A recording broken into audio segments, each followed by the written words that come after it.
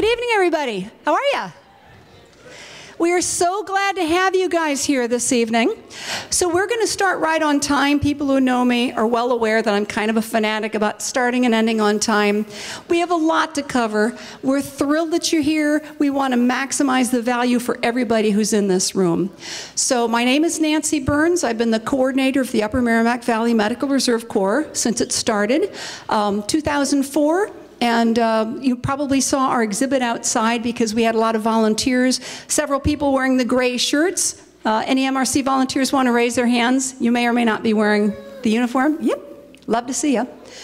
So I cannot thank each of you enough. I'd like to draw your attention first to our wonderful teen volunteers. Let's give it up for our teens. I mean, that's part of why we're here, right? Now, if anybody had the option, how many of you would go back to being a teenager? For the record, I didn't see any hands raised, all right? But we're here for kind of a serious, well, of course it's a serious subject. It gets heavy at times. We always know it's hard to be a kid anyway, but especially nowadays with the kind of challenges that people are getting. The reason that we have these wonderful teenage volunteers, we have a group of them doing the child care. And these four gals are going to be offering you, we want to make sure everybody gets an index card and one of those golf pencils. We also want to make sure that every single person has an evaluation and fills it out. Now, the reason they're going to be giving you cards, you can start handing them out now. Take more than one if you wish. We've got 500 of them. Because if you've noticed in your program, all of the speakers get just a half an hour to make the best use of that time. We're not allowing questions during the presentation, but we strongly encourage you to write down your question on the index cards. And then between speakers, flag down the teenagers. They'll take the baskets, they'll take your index cards, and we'll give them to the speakers so they'll have a few minutes before the Q&A to actually think through their answers, especially if they have 3 or 4 people. I'll ask them the same question, they could formulate it, okay? I'd like to draw your attention to your program. Oh, help me remember also, this is a good time to put your cell phones on stun. We don't want it going off in the middle of a really tough discussion, do we? I wanted to set a good example by going first, okay? And where's my program in here? Okay. Okay. So I won't go into a lot of detail about our speakers, but I would like to briefly introduce them. First of all, Dr. Dan Rosa from Chelmsford High School. We realize that we've both been so busy, but especially Dr. Rosa, we didn't even have a conversation before tonight. Since April 17, it's just been voicemail, voicemail, email, email, but he's very quick in responding. And then I found out not only is he working as a counselor in the school, he's going from there to work late nights in a private practice. When I found out the dedication, the hours, the effort this guy puts in, you will be hard-pressed to find a harder working, more dedicated human being on behalf of our kids and family. So thank you for being here. Sue Hanley has already been on my Christmas card list for years because she was one of our first Medical Reserve Corps volunteers back when we had a focus group in 2004 when the first 20 people signed up. And oh, she runs marathons. And oh, she also coaches. And oh, she's also on our Board of Health. And oh, by the way, she also does like 8 or 9 other things I'm probably forgetting. Most important, she's also a school nurse in the middle school. I don't know how many of you, especially those of us that are not nurses, really get how hard that job is. Being a school nurse with the increasing level of physical, emotional, other difficulties, I mean, it's a really demanding job. And on top of that, she is one of the best proponents and advocates for mental illness that you will ever meet. So thank you so much for being here, Sue. And Jon Mattleman, we've had the honor of working with Jon over the past 3 years. He's certified in QPR, Question, Persuade, Respond, which is a way for lay people to interact with people, to look for the red flags. This might be somebody who's depressed, anxious. Is this person possibly at risk of suicide? To start the conversation, to say, I'm here for you. And if you need more help than I can give, let's find that help, because people do get better. And we really care about you. If there's one thing I would love to see us all come away with, for this seminar to be a catalyst of having our whole community reach out, be more compassionate, say to ourselves, for starters, And to our colleagues, but especially our teens, you matter. I care about you. You're important. You belong here. If you've got a problem we can't solve, let's get you the help that you need, because you are terribly important and you're not alone. I'm going to conclude my comments right now with the end page. I won't go into a lot of detail about the thank yous, and my fingers aren't working tonight anyway. But first of all, Tracy. Where's Tracy? Raise your hands. Raise your hand. Come on. She's the gal that did such a wonderful job on our posters, let everybody know about this, so thank you. Thank you. That was really important. Send it out liberally to everybody. And she's also an EMT taking shifts, and she's also working full-time in a bariatric chamber, and she's a mom with 3 kids. I don't think you get more than 2 hours of sleep a night, right? Jeff Stevens, are you in the room? He may be closing up shop, but he is our current health director and sponsor of this, and also the host agent for Medical Reserve Corps. I'd also like to call out Sandy Collins, who is back there helping us. I've never seen her not help with something. But wave your hand, Sandy. Because Sandy, yep. Sandy was my boss for 12 years. She was the director of the Medical Reserve Corps when it started. She was also our health director for decades, and another one of those people that, you name it, she's probably been involved in it and been a real catalyst for it. So retirement is absolutely agreeing with her, so we're glad to see her here tonight. I hope I'm not forgetting anybody else. Oh yeah. One of our philosophies for the Medical Reserve Corps is when people give us funding, we want them to get way more than their money's worth. So these people that donated food, our grant money typically can't be used to feed people, but we thought, well, you're coming from dinner, I mean, right from work. It'd be a nice gesture, right? So we'd like to thank Aviva Cucina again for the wonderful chips and dip. They are so nice. The Rangoli Grill, we thought you might like a little Indian flavor, and they were very generous with that. Yep, you're nodding your head. And oh my God, Whole Foods, those pastries, were they as deadly as they looked? Oh my God. I was afraid if I started, I wouldn't stop. I'd be knocking people over. So thank you to our vendors, thank you to our teenagers, to Tracy, to WestfordCAT, who's filming this tonight, and the Westford Public Schools who are making this available to us. So I know you're here to hear our speakers, and I think I'm going to start them off early. So I'd like to start off by introducing Dan Rosa.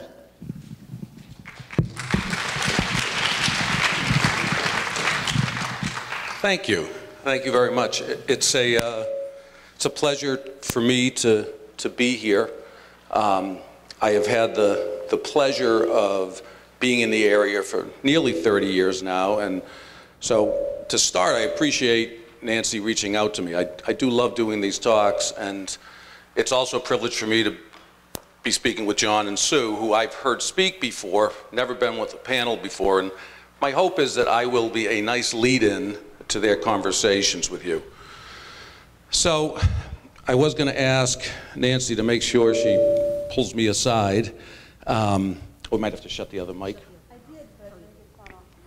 To let me know, because in general, I could talk about kids and teenagers forever.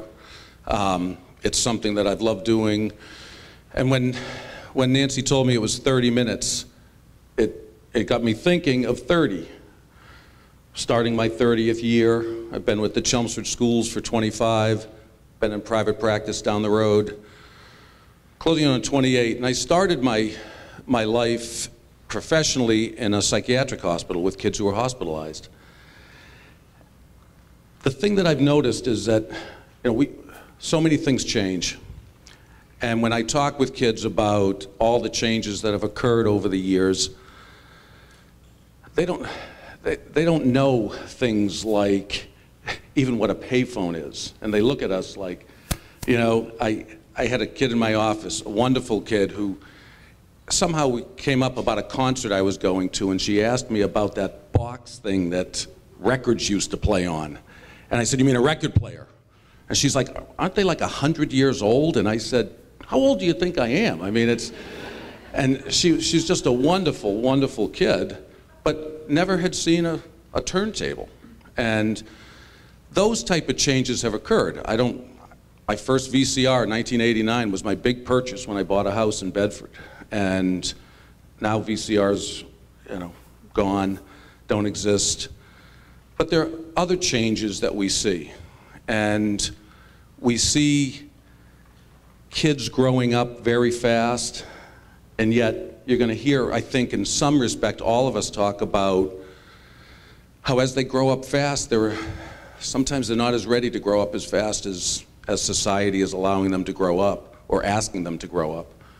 And so then we try to delay it on the other end, and we say, well, they're not really grown up till they're 25. Brain doesn't fully develop then, we're finding that out. So we move some things later, but then we allow them to make decisions in Massachusetts, like at 16 they can drop out of school, at 18 they can enlist, and it's a very confusing time. And the thing is that the end of my presentation I'm going to do first tonight. The kids are fantastic. They really are. They have such talent, so many gifts. Smart. I look at the math they're doing. I thought I was good in math. I don't even know what they're looking at anymore. But they really have a lot of talents. Athletically, they're better than ever. If you look at scores, they keep getting better. And yet, the reason I get so passionate about coming out, and you're going to hear from Sue after me, if you read the paper in the last week, I never quite know what I'm going to say. I barely bring notes anymore. But I want to be accurate with what I say. 28% rise in suicide over the last 15 years. Now, this is nationally. 44 states have had an increase, and in Massachusetts, 30% increase. Now, that's in suicide. And if we look at our teens, the numbers went up 70%, 40-year high in 2015. It's the third leading cause of death for teenagers. I'm going to look more at depression and anxiety. But those numbers, and that was, as I said, I saw it in the Globe, it was in Time, Newsweek, those are incredibly high numbers. And if you get to do what I do every day, you see that kids are struggling to manage the stressors that are out there. And we'll talk some about that later. So when we look at depression and anxiety amongst kids, and we wonder, why have the number gone up 37% of kids coming forward and saying, I'm struggling with depression and anxiety? If we look even further, high school students in 2010, twice as likely to seek a professional as compared to the 80s. Biggest change, again, in college campuses, the number of kids struggling. If you talk to anybody who's working in a college, the number of kids coming down is incredible. And so they've had to increase the numbers of supports that they offer. And I raise that number of what's happening high school, college with kids like that. So I was telling Sue and John earlier that when I started in Chelmsford, I had started my career, as I said, in a psychiatric hospital, not as a patient. I had started it to work there. It was a great, great job. And I so enjoyed the opportunity to work with kids who were hurting. And I ended up leaving for two reasons. One, Chelmsford had called me about the need for more psychology in the schools, and also something called managed care had come in and had destroyed treatment for kids. So in '93, Chelmsford, I was hired and I worked full-time in the schools as a psychologist. And my training is in clinical psychology, so I have my doctorate's in clinical. And a lot of schools use traditional school psychologists who are great, but Chelmsford, we switched to a clinical model. So I was in '93. Now we have 10 psychologists, 10 clinical psychologists in Chelmsford. And we can't service the needs. And I've been lucky enough to, over the years, I've done talks in Westford and Groton, and it's a real pleasure and privilege for me, but the needs keep growing. And if you think it's a phenomenon for the United States, one of the things I write down, over in England, depression rates doubled, and the British teenagers consider themselves the unhappiest children in the world. which is just a very sad statement. So I wanted to talk for a minute about I think one of the biggest things that we're going to talk about tonight is the internet and some of the things that I think, the many problems with that. But you can look on WebMD, you can look up everything and look at signs of depression and anxiety. And always the balance is, what is normal? What is a normal teenager who's going through a tough time, growing up? It's normal for a teenager to try to pull away from their family some, independence. They can be moody. They can be all those things. But when it starts crossing over to things where, you know, sleep patterns change, friends change, we see a lot of irritability. Those things sound normal, but as we work down the list, when the numbers go up in terms of the number of signs and symptoms that you're seeing, it's always a good idea to be aware of it. But you can look up specific things like changes of friends and change in appetite and more isolation. Those things are just signs. Some of it's normal, and some of it is a sign that maybe they're struggling. And when you look at anxiety, we also see these huge increases. And anxiety in of itself can be a good thing, because what's anxiety mean? Anxiety, we know that when you have some anxiety, you actually do better, you perform better. So it's okay to have anxiety. We know that that keeps you aware and it keeps you alert. But when it starts getting to a point where it interferes in your functioning, then now we have a problem. And so I try to discuss with people, parents, teachers, doctors, why there's been such an increase in these numbers and why we're seeing such an increase in kids who are struggling, kids who are reaching out for support. And there's not a perfect answer. And I never want to blame parents or teachers, but in many respects, we've done a lousy job. And what I mean by that is, one of the early talks that I used to do was on self-esteem. And we made a big mistake. We allowed people to believe that self-esteem was you could never fail, you could never get a bad grade, you could never get cut by a sports team. Really what self-esteem is, how do you manage those things when they happen? And we don't do a great job today of allowing our kids to struggle. And you know, I used to coach Lexington High School baseball and Daniel Webster College baseball, and you can't tell a kid who's hitting 400 to make a change, because they're not going to listen to you. The best teacher is failure. And no one likes to fail, and it's very hard to watch your kids struggle with a teacher, struggle with a boss.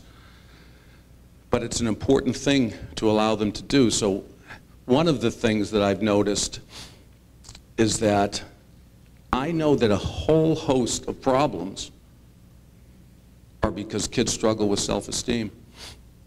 And yet we haven't been able to do a great job of building up kids' self-esteem, and none of us are perfect at it. The relationships that kids are in are so different, you know, than what we were in 30 years ago. At least that's my experience. So that's, as the internet came into play, that became a whole nother area of struggle. And for all the advantages of the internet, I believe that that's a huge factor in some of the struggles that we're seeing. But before I get to that, I wanted to talk some about some of the other things, because one of the things I push on kids all the time is physical things, getting enough sleep, eating healthy. And we just aren't, again, we're just not getting enough kids to do those things. They feel so much pressure to you know, make sure they get in every AP test or whatever, that they often are not getting enough sleep. And you can guess, I know Nancy said no questions, but how much sleep should a kid get, do you think? You want at least 8 hours, you know, for a teenager. And you really can't catch up on it, so that when they sleep on the weekends, they're just getting their normal amounts of sleep. But so we're not getting kids enough sleep. They're not eating as well as they could. And, you know, we can go back even further when I had mentioned the self-esteem. We're also not, if we go back in school, and I'm not sure in Westford how it is, but kindergarten, playtime, kindergarten's like an academic driven thing now, and it used to be a fun experience. It used to be something that was designed to help kids get out, get social, and now it's become a pressure-packed thing. I read about... I'll switch? Yeah. Sure. All right. Well, that's better. So that kindergarten itself has become a stressful thing for kids, MCAS testing, all of that stuff. But I want to talk for a little bit about some of the, we know the pros of the internet. We were talking earlier, again, all of us up front, and for many of us, it's changed the way we've done things. So again, I don't know when I got a cell phone. The kids at the high school made fun of me for having a flip phone for a lot longer than they were deemed it cool for me to have one. But those changes, there are so many problems with the internet. And in terms of, we are living in a society of immediate gratification. And so kids are so used to it that when they're asked to slow things down somehow, they're just not used to that. And so whether it's having their phones with them all the time, I always tell people the story. When my son got a phone, we had a rule that you couldn't have the phone in his room. I thought it made sense. And so one day he snuck it in, and I go in to see him at night, and he's lying there sleeping with the phone on his head. And it just, and it made it more clear to me that this was not the way that we wanted to go.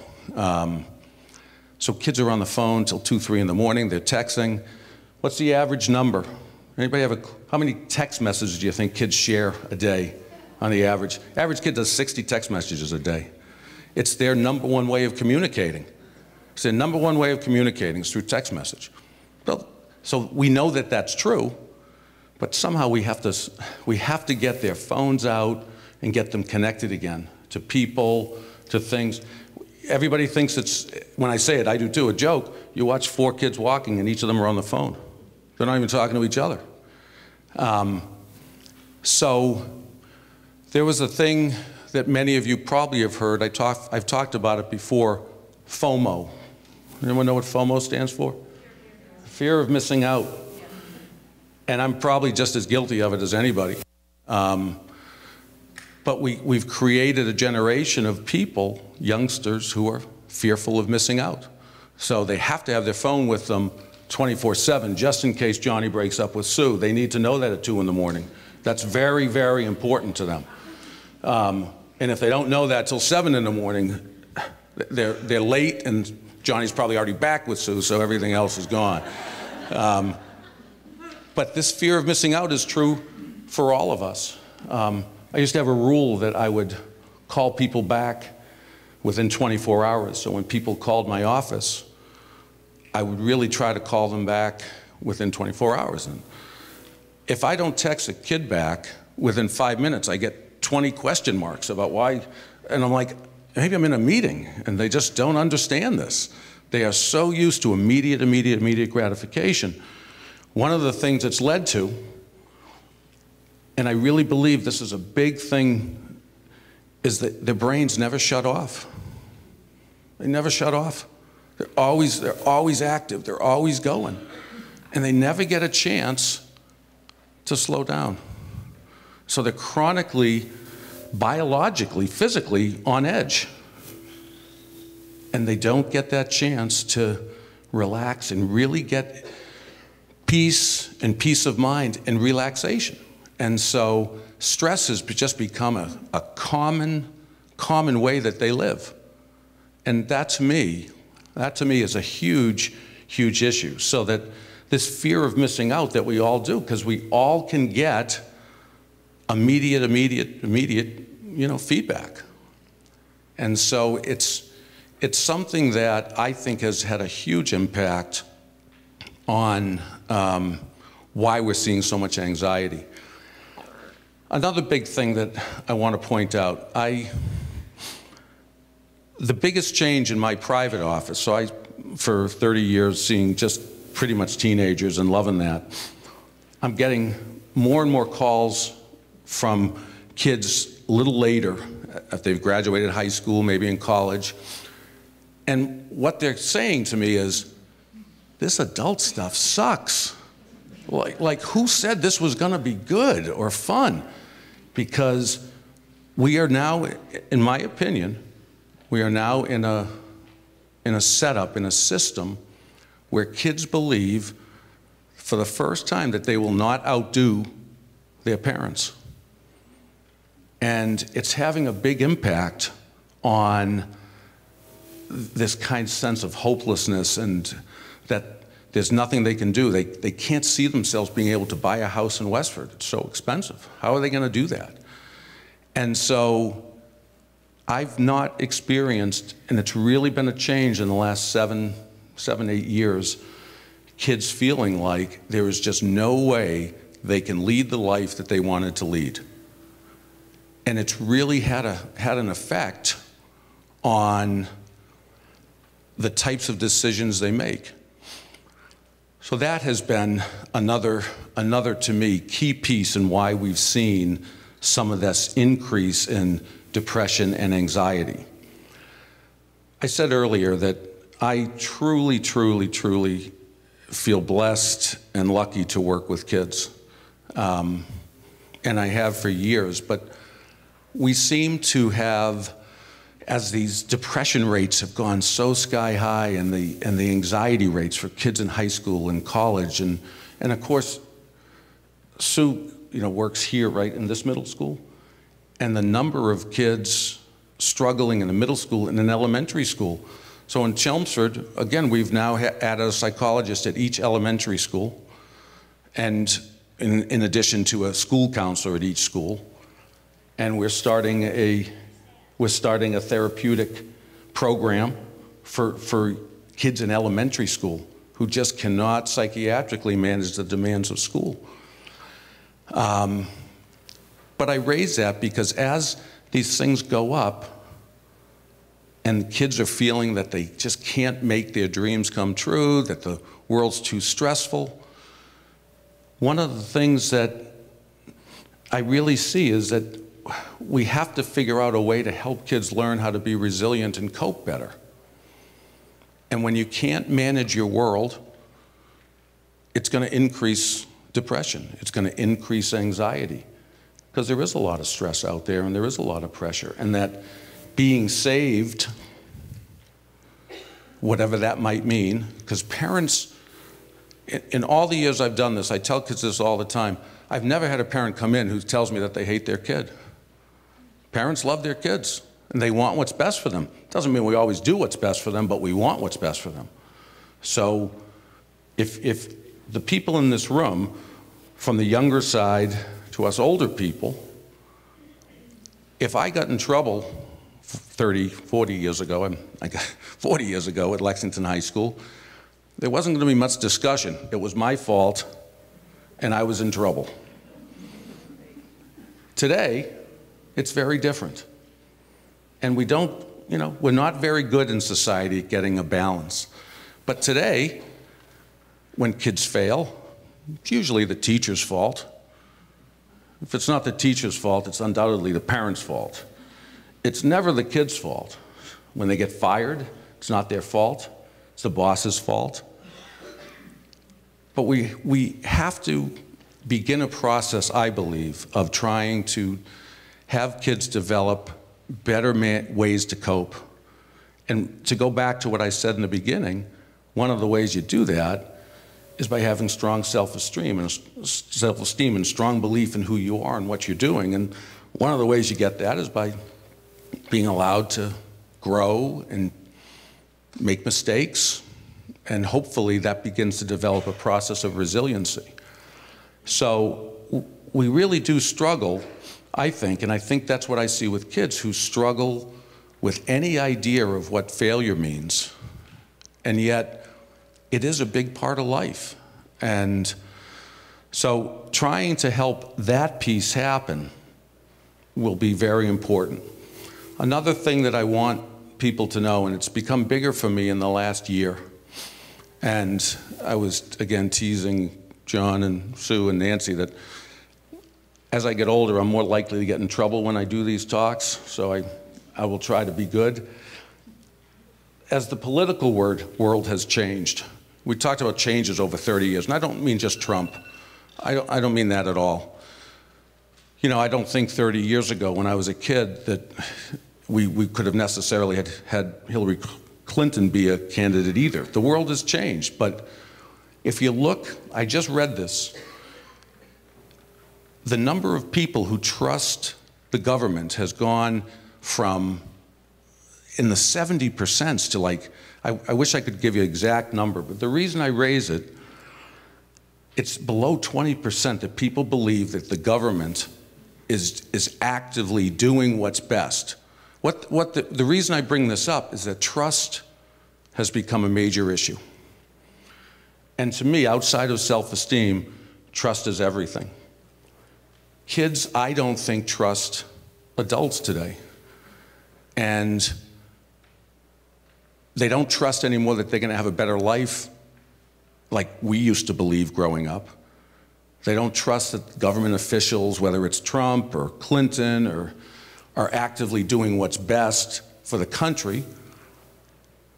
And that was a startling stat to me, but I don't think that they trust necessarily that everyone is really working for their best interest. And I think that trust has become a huge thing. I've had that fortune, and I know I got 5 minutes. I raise that because I think probably where my biggest success has come from is that I work hard to get kids to trust me. And the words that, I had a kid in my office, and we were having this discussion about trust, and he's one of these great kids who, he went to a lecture in Boston with his mother, and he graduated Lowell High. And he came back and he said, Dan, trust. He said, trust is 3 things. Being authentic, being empathic, and being logical. And the reason I bring that up is that kids today, there's so much information out there that not only is it stressful for them, there's just too much information, but you can't really lie to kids. They know what's going on. They have their own ideas about it, but they know what's going on. When parents are thinking that a kid's struggling and maybe needs to go to counseling, my view is that we have to have honest discussions with kids and talk to them about it. As I said, I'm not here to criticize parents. I've had parents who their son or daughter has chosen what school they want to go to, and without telling the kid, they put a deposit down on another school because they think it's a better school for them. And I have no trouble with thinking it's a better school, but talk with your kid about it and come up with a reasonable compromise. And if we get back to what I said in the beginning, you have to begin to allow kids to make decisions and to be involved in decisions because it's something that's very big for their life. So I know that there's a lot of talent and a lot of great things out there for the kids, meaning that they really are a tremendous resource for us. They're our future. But when you hear numbers, those aren't made up numbers. When you hear that 44 states have reported a rise in suicide over the last 15 years, not a little rise. When you hear that kids are seeking out doctors twice as much as they were 30 years ago. There has to be something behind that, and there has to be something more we can do. And some of that definitely involves putting away the cell phones, more family time. We know studies, families that eat together do much better. Kids do much better. So here I am working 3 nights a week, so I'm guilty, and I understand that. But you do the best we can to try to identify kids who are struggling and the things we can do to help them get on the right path. And part of that is listening to them, part of that is trusting them, and part of it really is understanding that with the knowledge that they have today and the information they can get, it's crucial that we involve them in the decisions. And I know that one area where I get in trouble is that I do believe kids have to be involved in these decisions. My own son left Lexington High. I was telling John about it. He was doing some work in Lexington. He felt it was much too stressful of a town for him. And he went to Chelmsford High, and he will tell you that it saved, not necessarily his life, but it saved his academics. And some people said, why would you ever leave Lexington High for Chelmsford High? And I love Chelmsford High. I've been there, like I said, just finishing my 25th year. But for him, it was the perfect place. And it was the right choice for him. So as we go through the night, and you'll hear Sue's story, and then as I said, we'll wrap up with John, understand that those numbers that we're seeing, they're very real, and trying to understand the best way to interact with kids and to get them to be their own best resource, meaning to be able to reach out for help, to have help available, and to listen to them is the best thing that we can start doing. I think it sounds so simple, but to change this pattern and these growths, because as I said, the numbers, they speak for themselves. Kids are struggling. And before I end, the kids struggling, you know, we used to think of it as the kids who were struggling were, you know, not bad kids, but they were kids from troubled homes or whatever. Every year, kids struggling, they could be the best athletes, they could be in the top 10 of their class. The stress that they're feeling is so high, and their desire to kind of find an answer and a way to know where their life is heading is so powerful that somehow we have to, I think, back that off and let them, on some level, enjoy again being able to be teenagers. So I'm going to turn it over to Sue. I appreciate everybody coming out. It's always hard to come out on a Thursday night, and we'll be back afterwards. Our teenagers are going to be offering, if you'd like to submit some index cards with your questions. You have a 30-second stand-up and stretch break if you want. Okay? I want to say I totally agree with Dan. And if I had my way, we would not have phones in the middle school for any of the middle school students. One of my biggest pet peeves is when, you know, as a school nurse, when parents, when a child doesn't feel well and they text their mother or their father, and the mother or father comes right over and gets their child. The child has never come to see me. And I think to myself, we're not building resiliency. Just like Dan said, we're not letting kids figure out. We're saving them. We're letting the kids go to the bathroom and text mom and dad come running.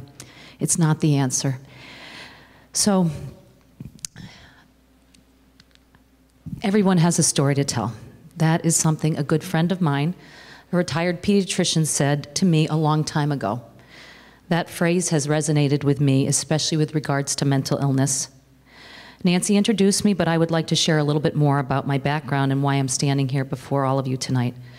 I grew up in a big Catholic family of 7 children. When I was growing up, I knew nothing about mental illness. I studied at Boston College as a nursing student, and our psych rotation wasn't until my junior year. I remember when I was a sophomore, I was home once and saw a prescription for antidepressants for my dad. I was shocked. I remember talking to him about it and being scared and thinking, depression? My dad? Of course, my knowledge of depression was limited at that time. My dad, sadly, was diagnosed with leukemia when he was 53 and died at 54 when I was 26 and married with 2 young children. My sister, who was a year younger than me, was diagnosed with bipolar disorder in her early 20s. Yet I still didn't know that much about mental illness. In fact, I was upset with my sister for several years, upset with her for doing things to my mother. It wasn't until I became a parent of a child with depression that I had a much better understanding of mental illness. My daughter, Caroline, has been my greatest teacher on this journey.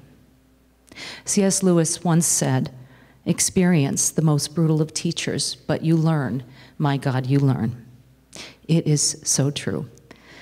Caroline will be 29 in July. She graduated from Stonehill College with a teaching degree and received her master's in special ed from Lesley College. She is a well-loved 4th grade teacher in Somerville. She's an amazing teacher. I have had the opportunity to go into her classroom, as have all of my children and my husband.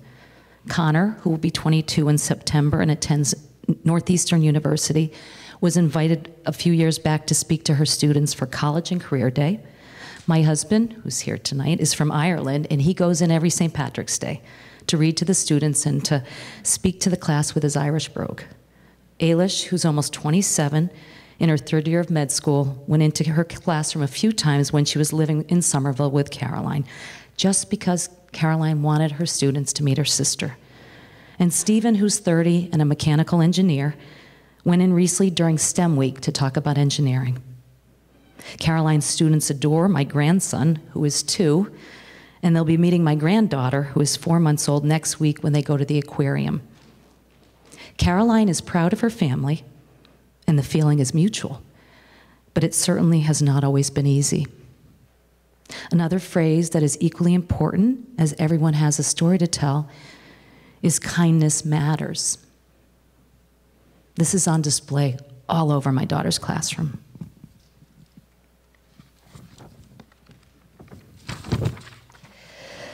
I had no idea that Caroline was struggling with depression until her freshman year in high school.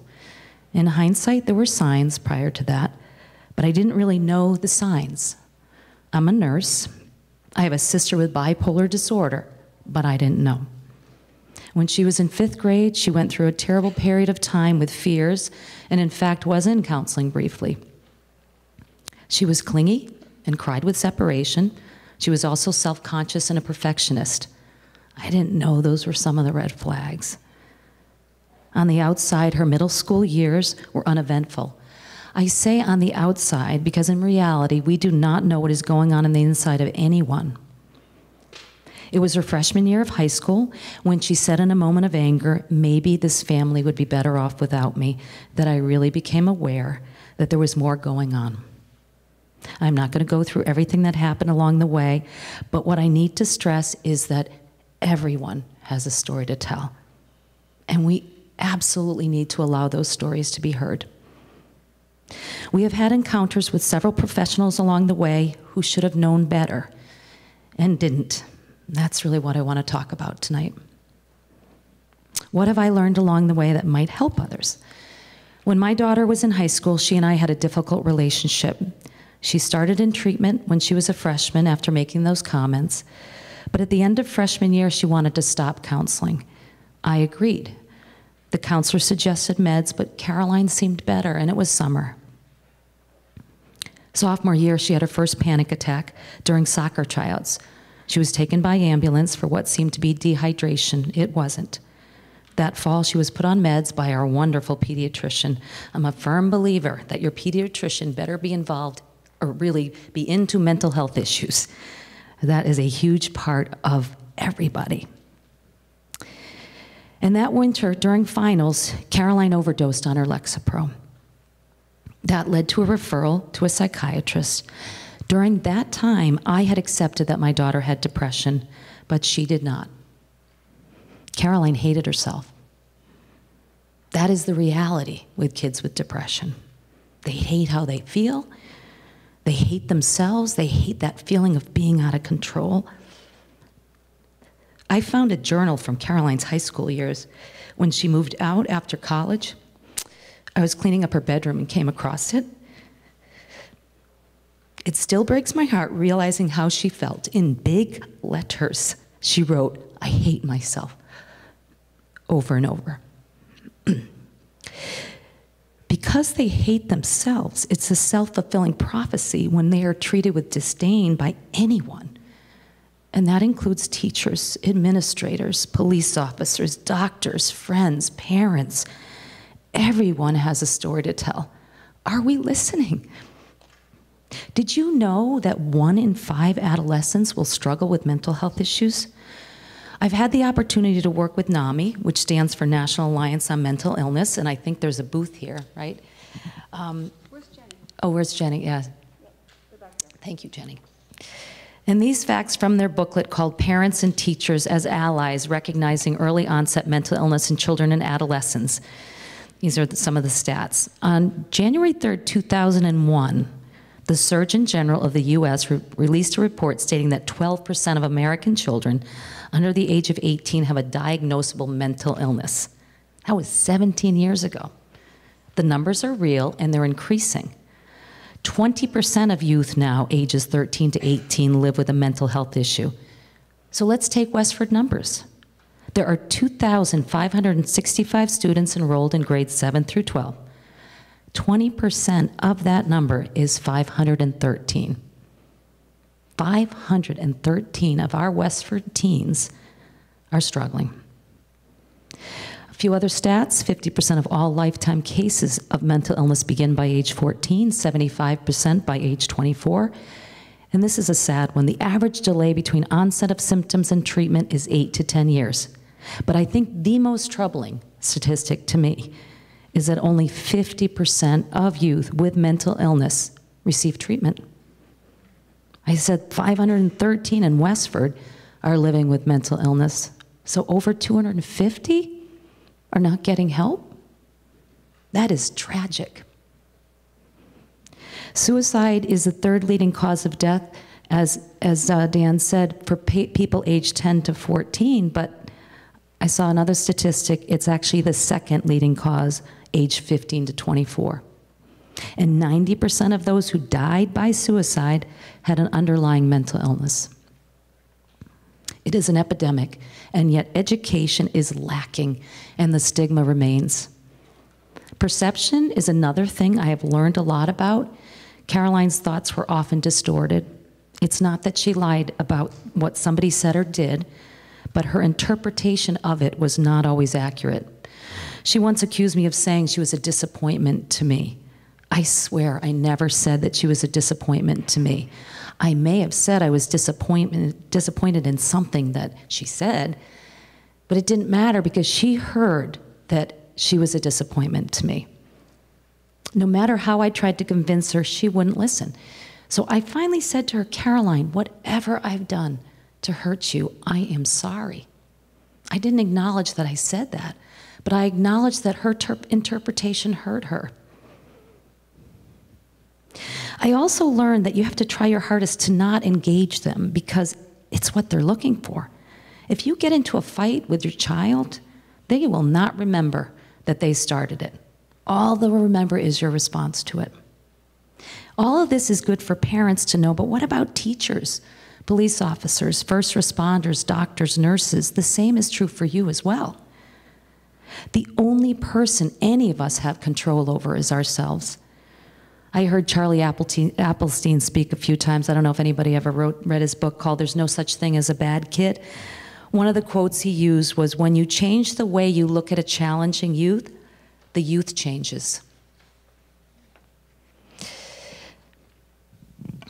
Going into any situation, it is important to remember that and to take a deep breath and treat every single situation individually. Labeling is not fair. I never use the word with parents when I ask parents to share information with staff about their child. I ask them to share, to identify what is going on, not to label. The summer before Caroline's senior year of high school was very challenging. She went off her meds and didn't believe she had any problems.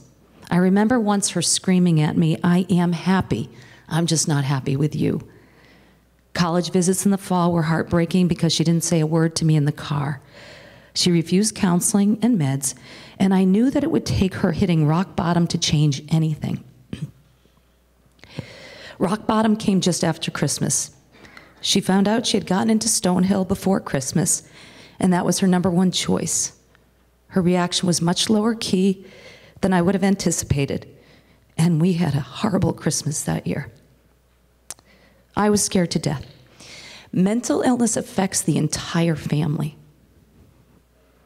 That was a very difficult time for Caroline's 10-year-old brother, 15-year-old sister, 19-year-old brother, and of course my husband and I.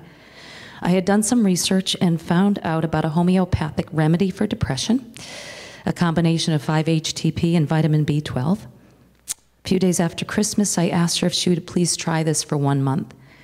She agreed.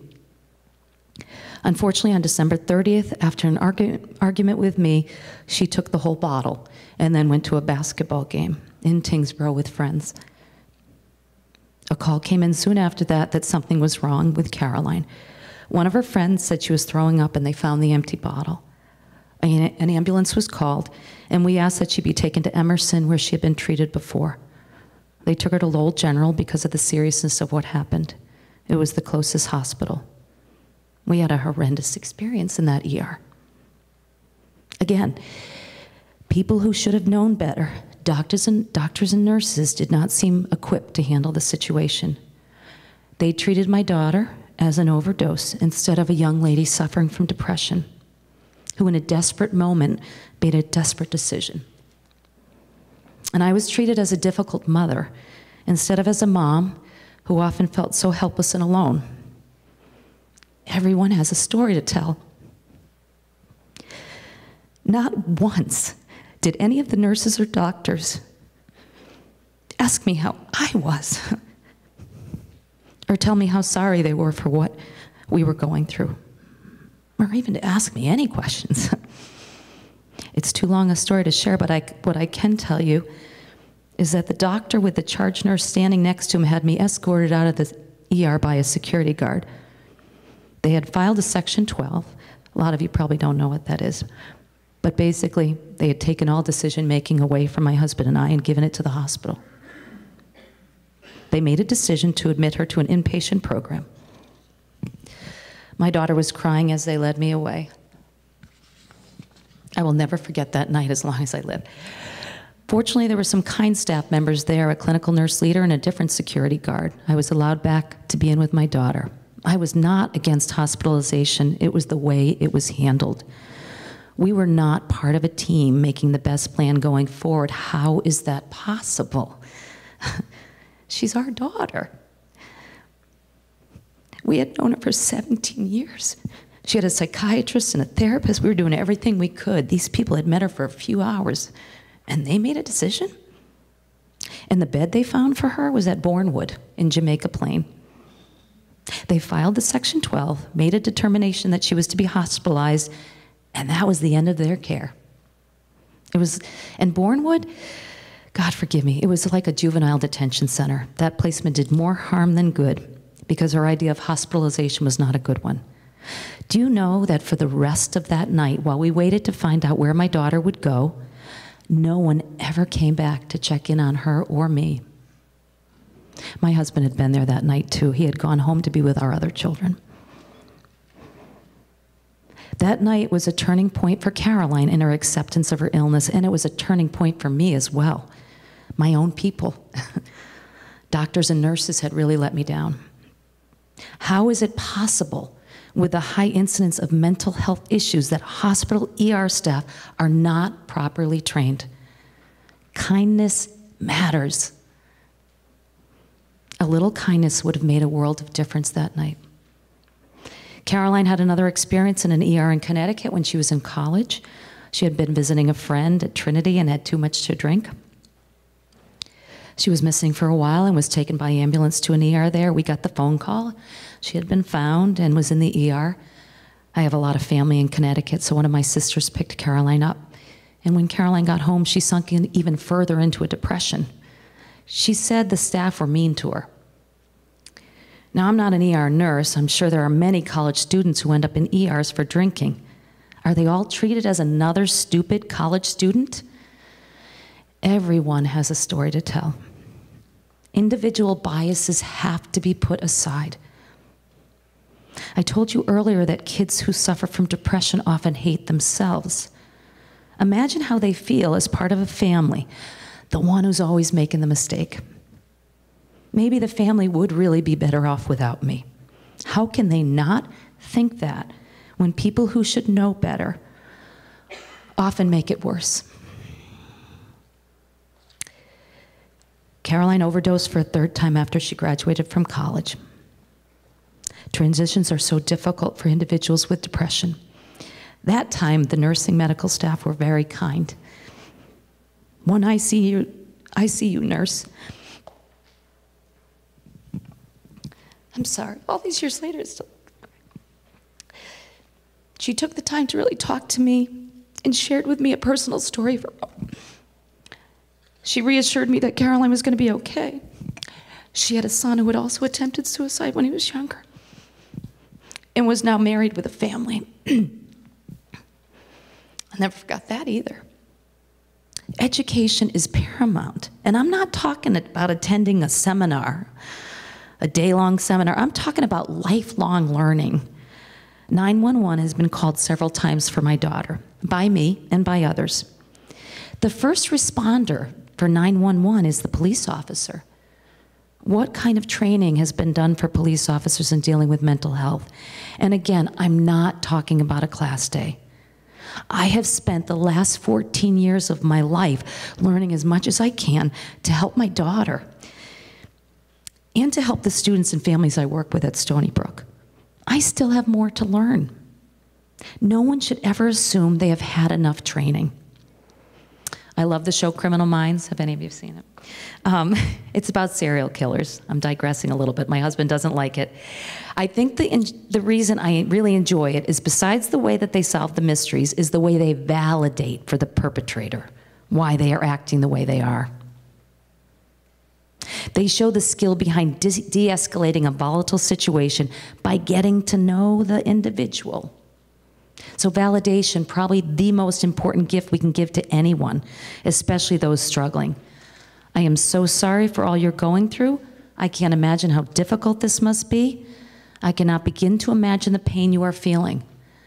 A few examples of something you can say that can de-escalate a situation. I told you I'm constantly learning. Jon Mattleman here, who's going to speak next, I went to a training he did. I think I went to a few, but one was for all the nurses in Westford. Sandy Collins had gotten a grant, I think.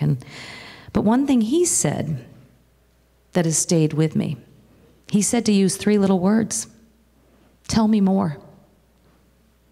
Gentle words to encourage an individual to share their story. Caroline has been my greatest teacher. When she was 19, and I was and am on meds for depression, I take my Celexa every day, I'm not ashamed, I said to her, I know what you're going through. I was trying to relate to her and to say I could empathize with her. She put me in my place, rightly so, and said, you have no idea what I'm going through. You're not 19 years of age. I learned to never say to anyone, I know what you're going through. None of us know exactly what someone else is going through. We can say, I've been under treatment for depression, it stinks, or I'm really sorry for all you're going through, but we're all different people with different experiences. People who should have known better and didn't. Freshman year of college at Stonehill, I told you Caroline finally accepted her diagnosis of depression, and the second half of her senior year was so much better between her and I. And in general at home.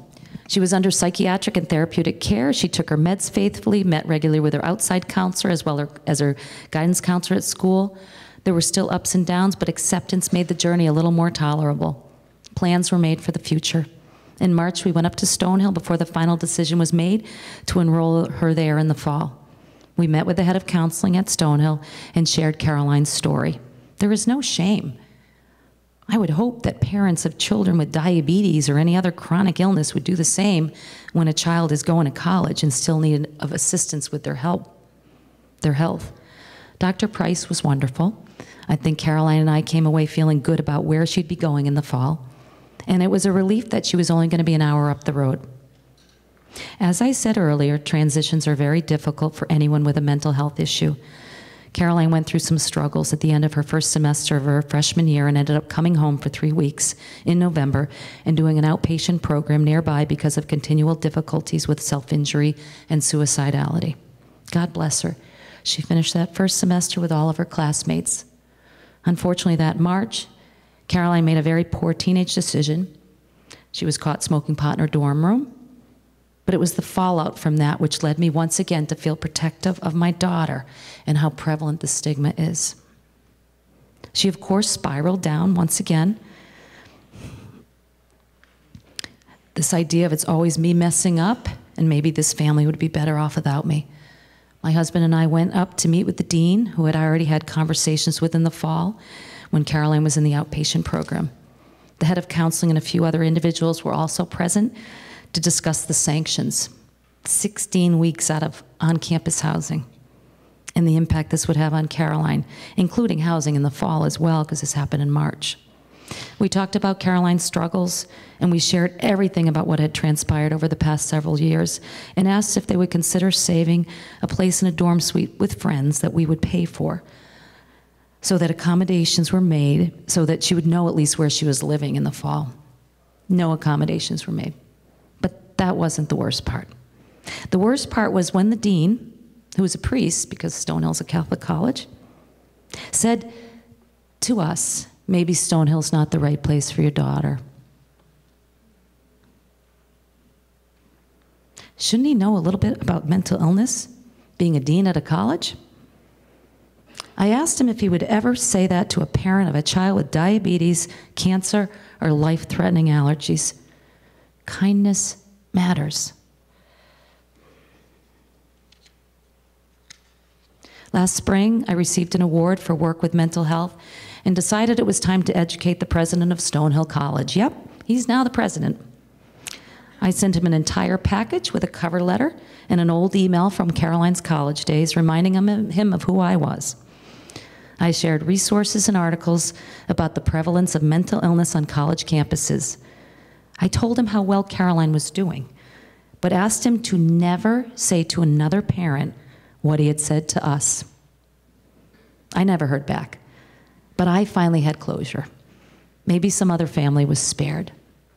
I have spent the last 14 years not only learning as much as I can, but also supporting my beautiful daughter and trying hard to help her navigate in a very stigmatized society. She is the brave one in all of this.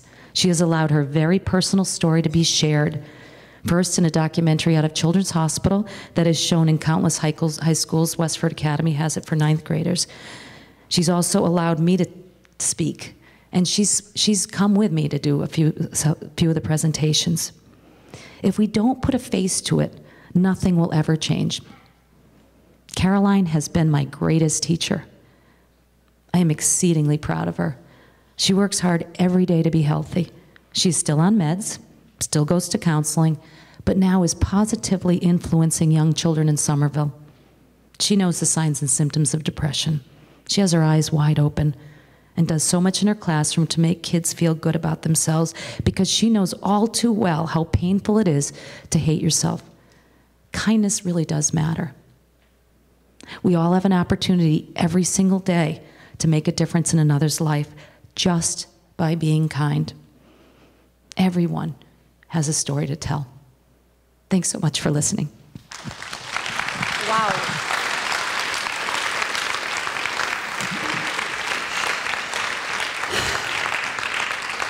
My good heavens, that was amazing. Thank you so much. And you find it puts a face to it when there's a person talking about it in their life. And I bet a lot of other people just keep it to themselves and don't share for privacy or whatever. But one of the things that makes me scratch my head about the timing of the seminar, the minute, I don't know if Michael Goldsberry's here, but the minute we found out that we got the grant, we started setting up the seminar. But what happened in the last week and a half? Who did we lose on June 5th? You're right, you know. Kate Spade, okay. And on Friday, Anthony Bourdain, yeah. And it's sort of like casts a bigger shadow when it's a celebrity. So when Sue was saying that people don't even understand, they don't know what it is, you compare your insides to somebody else's outsides, and I'm sure kids are a lot more susceptible to that. So when we were first talking about having Sue speak, she sent me some literature, including one about, I have mental illness and this is what it's like, and I had no clue. So she put a table full of literature there. I highly recommend that you pick some of it up. I don't know if I called out Pamela Teschi also, but she's working in a program with Jim Antonelli, the principal of Westford Academy, about challenge success to help us be more empathetic with our kids and the pressures that they're under. So our teenagers are out there in case any of you have any more questions on your index cards. And I'm going to turn it over to Jon Mattleman. Great. I'm really happy to be here. Tonight I'm going to be talking about the secret life of teens. I'm going to be looking at my watch constantly because I'm telling you, if you go over, they just cart you out of here. So I also want to thank Sandy Collins. I would never have gotten to Westford without Sandy. And also, you do not say no to Nancy Burns. You just say yes right away. I learned that. So I'm going to be talking about some of the mental health challenges that young people face. I'm going to be talking about social media too, the adolescent brain, and some of the secrets that young people have. Usually when I give this talk, it's for 95 minutes. I'm going to condense it into 30. It will not work. You're going to feel really frustrated, but I'll be hanging out afterward if you want to talk to me, for sure. And I want to tell you, I do have one brag when I speak. When my kids were in middle school and high school, my son and daughter, I only had one fight with them. And this is really true, and this is why I'm an expert, only one fight. That was from September of 2002 to June of 2010. It was one 8-year battle, which I lost many of them. I remember I came home one time when my son was in high school, and he looked up at me and he said, "Dad, what were you doing tonight?" I said, "This is incredible. He's actually interested in something other than himself." I said, "Well, Jake, I was working." He said, "But what were you doing?" I said, "I was at work." He said, "But what were you doing at work?" I knew I was in trouble here. I said, "I was actually talking to parents about parenting." And he said, "Well, based on your parenting of me, what makes you think you can help any other parent?" So I'll let you guys decide in the next 29 minutes or so. So kids have secrets from us for really good reasons. They don't like to share things. They think they're strange and crazy for feeling that way. But primarily, they have secrets from us because they don't like to disappoint us. Now, I know a lot of you guys are sitting there thinking, are you kidding? They don't like to disappoint us? They disappoint us all the time. They do. But when they disappoint us, that's a very heavy burden. My mom is 88. My dad is 92. I still don't like to disappoint my parents. And when kids disappoint us, I'm going to generalize here. Boys feel a measure of shame. Girls feel a little bit more guilt. That's what's going on inside. Externally, you know, they have a lot of anger about that. So when your kids are angry at you, you just might want to think to yourself, better that they're angry at me because now I know what it's all about. I want to jump into some of the secrets that they have. And the first secret I want to talk about is that teens want parents to listen. Now, they've gone a long way to tell us to butt out of their lives, and they know what they're doing. But deep down, they want to share their fears, their joys, and more. And the reason they don't, and I'm pointing to myself, is because of us. Good example, my daughter Jessie was a crappy math student. She got a crappy grade, as always. What do I say? Did you understand the material? Did you study hard enough? Did you talk to the teacher? Can you take a makeup test? Do you need a tutor? On and on and on with analysis, judgment, and feedback. Who the heck would tell us anything when we're always doing that? And when we're not doing that, we're doing this. I remember talking to my son Jake, also a bad math student. Guess what? So was I. It's all my fault. It really is. And he is kind of looking at me with a grin. And I said, "Jake, what are you thinking about?" He says, "Cannot tell you, Dad." I said, "Why not?" He says, "I will get in trouble if I tell you." I said, "You will not get in trouble." I said, "I'm thinking I should build a podium because all you do is lecture me." And you know what? He was right. And when I wasn't doing that, I was fixing things. Raise your hand if you're a fixer parent. I'll tell you why we fix, because we know what to do. Of course we do. We've done it 50, 100, 500 times. I remember talking to my daughter one time. She and I were the main combatants when she was growing up. She just turned 30. We're still the main combatants, but a little bit fairer now. And I remember having a conversation with her, and we were going up what I call the anger escalator. We had done this hundreds of times. We get angry at each other. My wife would be so pissed at me, she wouldn't talk to me for 2 days. My son, he hated conflict. He would go to his room. And I just replicated this all the time. And finally, I said to her in desperation, Jessie, do you want me to talk or just listen? And I'll never, ever forget what she said to me. I'm going to quote her verbatim, even though it was 15 years ago. She looked at me and she said, are you kidding me? And I said, what? She says, are you capable of listening?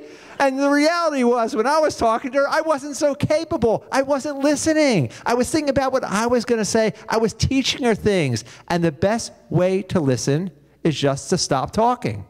And something miraculous happened that time. She talked for 15 minutes without fear of analysis, judgment, and feedback. And at the very end, she said, so, Dad, what do you have to say? I knew this was coming. I know this hook. Here's what I said. It was one of my best parenting moments. I said, thank you. Because I realized then it's more important what they say than what we say. How could that be? If a teen has grown up in your home, they've been in your home for 5,000 days. And I say this lovingly because I adore teens. Even the dumbest teen knows the family rules, the family expectations. They know when they've screwed up. They can't always do the right thing, but they know when they've done it. And we have to really remember that.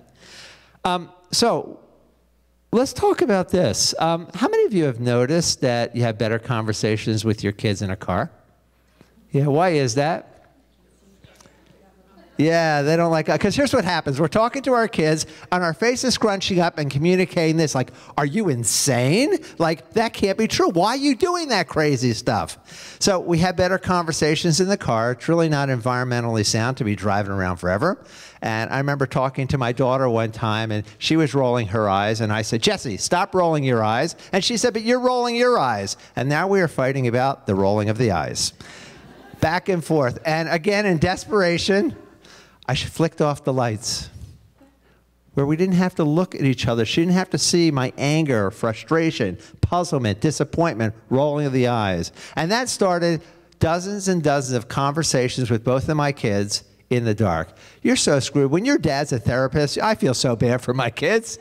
Everything gets tried out on them. But I'll tell you, that first conversation was great because it started out like this. She laughed. Lovely way to start a conversation. I know she was rolling her eyes in the dark. I was rolling mine. She was probably sticking out one of these digits. That's okay. But we had dozens of conversations in the dark. When my son was a freshman at Clark University, he got in a little bit of trouble. Actually, it was in a lot of trouble. Borrowed a friend's car, came home to see us. My wife's so smart. She said, I'm going to bed. You handle this. The house is completely dark. He walks in, takes a left, goes in the living room and says, Dad, I know you're in here somewhere. So the next thing I want to talk about is that everything your kids do, they do for a reason and a good reason. Drinking, drugging, thoughts of self-harm, suicide. It makes sense to them. When my son Jake came home drunk, I said to him, Jake, I know you got drunk for a good reason. By the way, my wife said to me, what are you, an idiot? That's the stupidest thing I ever heard. He did. He got drunk for a good reason. Always interested in alcohol. Always interested in being drunk. Really interested in being very drunk. Hanging out with older kids and feeling the peer pressure. Hanging out with older athletes he wanted to impress. Everything kids do, they do for a good reason. So when your child does something that maybe is illegal, is dangerous, whatever, we have to say to that child, instead of saying like, what are you, like crazy? What are you, stupid? You didn't think? Try to reframe and say, I know you did it for a good reason. Because our job as parents is to have our kids be thoughtful. Now, there's plenty of time to tie in other rationalities of health and safety and welfare and that sort of thing. But when I asked my son, Jake, tell me your reasons for getting drunk, first of all, he wasn't happy about it. He just said, punish me like every other parent.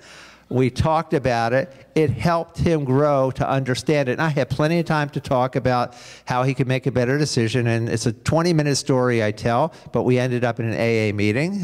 So it was a really interesting time we had. The next thing I want to talk about is really interesting and important. When your kids are not achieving in any realm, socially, academically, even athletically, you must ask yourself this question. Is it they can't or they won't? Here's what I mean by that. Say I've forgotten my notes in my car, and I ask someone to go out, could you please get my notes? And I see someone who has a broken leg over there. This is perfect. And I said, could you please go out and get my notes? And they say, well, I can't. I have a broken leg. They don't have the capacity, as opposed to they won't. If I had sent my son, when he was a baseball player in high school, to the Red Sox, and he had struck out 10 times in a row, would I be angry at him? Of course not. He didn't have that capacity. It's not that he wouldn't play better for the Red Sox. He couldn't. Didn't have the capacity. Well, I have to tell you, when my son was in high school, he was a disorganized boy. Raise your hand if you have a disorganized boy at home. Is that redundant? Is that the same word, disorganized and boy? I'm one of those, by the way, so I live it. And I was so angry at Jake. I was so angry. He was so disorganized. I got him a tape recorder. It cost me like $50. So disorganized, so angry at him. He'd forget his baseball glove at the field every day. He'd forget his homework and forget to look online for the homework. But I kept saying to myself, it's going to get better. 7th grade was bad. 8th grade was worse. 9th grade was the worst. Oh, my goodness. He was in high school. It was just terrible. I kept saying to myself, junior year, if he gets it together, junior year, I'll be okay, junior year. And my wife kept saying, is this based on clinical research or is this prayer? I said, this is prayer. Junior year, junior year. 9th grade was terrible, as I said. 10th grade, I saw no evidence of growth whatsoever. None. None. Junior year, junior year, junior year. And I'm going to pat myself on the back because this is true. He did get it together junior year of college. And I wish I were making a joke. I am not. Because junior year of college at Clark University, he called us up and said, you know what? I've been screwing around for a long time. I'm not invested in my community. I'm drinking too much. I'm not doing this. I'm not doing that. I'm ready to change. I would have loved to have changed when he was a junior in high school. But you know what? It's not that he wouldn't. He couldn't. He didn't have the maturity. He didn't have the brain development to change. Now, we used to call kids like Jake late bloomers. He was not a late bloomer at all. He was on his own time frame. It would have been nice had he been on mine, but he was on his own, and that is okay. And I always say to parents, never ever change your expectations, but you might have to change your timeline. If Jake walked in here now, and I told you a couple more crazy stories about him in high school, you wouldn't believe that's the kid I'm talking about. He looks different. As we said, as Dan said earlier, the brain develops to at least 25. Now that Jake is 26, I say 26. If you hear me speak next year, it'll be 27. I'm going to have to stop at 30, but the point is it's just growing and changing.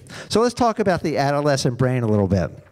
So the adolescent brain is really, these are new experiences. They're going to make mistakes. They're passively choosing. Instant gratification is high on the list. And we used to think that kids don't understand risk. Actually, the adolescent brain is really smart. They understand risk very, very well. But they're more drawn to the social reward. Their friends saying, that's cool. And they don't have what most adults have, and that's a braking system. The thing in our brain which says to us, I could get arrested. That's morally wrong. This could hurt me. That sort of thing. So that's the difference. If we have the braking system, that would be great. But they don't have it. They are going to make mistakes. And when they make mistakes, they feel really bad about it. And when that anger's outward at us, we should say, thank goodness. Because when it's inward, that's depression. And you're talking a little bit about self-esteem and that sort of thing. I don't talk about that. I talk about this, generosity. So you know about generosity during the holidays, where you might donate your time or money to some cause, a food bank, a soup kitchen, that sort of thing. I'm talking about self-generosity. And it looks like this for my son, Jake. I used to be a starter on the Belmont High School basketball team. Now I'm on the bench. Now I barely play. That's okay. My daughter, Jessie, I just want to do well in one math test, studied really hard, all she got was a C. That's okay. Now, some of you are out there thinking, wait a second, John, we're letting our kids off the hook. Let me tell you about my son. He tortured himself. After practice, he stayed for a full hour. Every basketball practice, he was desperate to get on that court. But people who are self-generous don't torture themselves, and they're ready for the next challenge that's coming down the line. I'm not very good at it. I've worked on myself. We all need to work on ourselves and say to our kids, that's okay. Because, again, people who are tough on themselves are thinking in the past and not ready for the thing coming down the line. Okay, let's talk a little bit about, this. So raise your hand if you've ever had this experience with your kid and you've seen their behavior at home, you say, based on what I'm seeing at home, they'll never get a job, they'll never have a relationship, they'll never, like we drive ourselves crazy. Here's what I say to you. Your kids are at their worst at home, but guess what? So are you. For those of you who are working in an office, if you said in your office setting what you say at home, you would have been fired 5 times over. We're all at our worst at home, and that's okay. And maybe you've had this experience. You know, you're just thinking, oh my goodness, this kid's just never going to amount to anything. They'll never this. And then your child goes out to eat at someone's house, and that parent calls you up and says, Jake was over. And you say, oh boy, this is going to be bad. He was a lovely kid. He actually helped serve. He cleared the dishes. He's washing the dishes. He's painting the baby's room. And he's helping us with our summer plans. And you say, who is this? Like we don't know. So we really have to understand that it's coming a lot from other people. Can we put the slide up? I want to show one quick slide. So these are the Youth Risk Behavior Survey. This is a typical high school. These are the statistics about the number of people who are dealing with some mental health issues. That's okay, you can just leave it like that, that's fine. So let's look at this. Now, of course they vary, but let's look at this. Wow. So if we had a typical middle school of 600 kids, it's factored out. And you can see 81 students have seriously thought about suicide. 21 middle school students, typical high school, have actually attempted. We spend a lot of time in high school, for example, about driver's ed. For good reason. Accidents are the #1 cause of death in that age group. We don't spend nearly enough time on mental health challenges, if you think about it. And let's look at the high school numbers. You can see the discrepancy between male and female. Some of the reasons, there are a couple reasons for that, but primarily I think the females are just being a little bit more forthright and being honest. But let's look at the number of students in a typical high school of 1,200 kids who have seriously considered suicide, 157. If I told you that 157 kids at Westford Academy had diarrhea, yes, I did say diarrhea in case you were napping, right? What would the health department do? They close down the damn building. Can you see, you'd be retired in Florida in like 30 years. They say, you meet someone, you're from Westford. Oh, is that the diarrhea place? Like everyone would remember that. Well, diarrhea is not a lot of fun, but it's not going to end your life, at least in this country. That will. And look at the number of students who have a plan and have attempted. These statistics, by the way, are from Wilmington High School when I did my full 95 minutes of The Secret Life of Teens. Wow. We've been really lucky in Massachusetts because when I say that we haven't had more completed suicides, and of course we want to use the correct terms. You don't want to use the term successful suicide. And we all need to do a better job. Now I'm going to check how much time do I have left? 45 minutes. That's great. All right. All right, raise your hand if you've been to Fenway Park. They're going to break our hearts. You know they will, but it's fun for now. Okay, imagine you're in Fenway Park, and imagine looking to your left and looking to your right and looking in the dugout and looking at every kid or adult in the stands. That's the number of people that die by suicide every year in this country. About 44,000 people. Wow, this is a crisis, and don't let anyone tell you differently. In the last reporting year, the statistics just came out for Massachusetts. We have, first of all, we have about 650 completed suicides in Massachusetts. That's about 3 times the number when we look at homicides.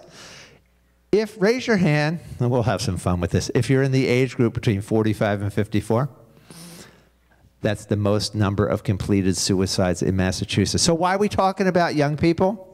I'll tell you why. Because between the age of 10 and 24, it is the second leading cause of death. I've worked with so many families that have lost a young person to suicide. I've known middle school children who have taken their lives by suicide. And we all need to do a better job. I want to tell a quick story about a guy by the name of Kevin Hines.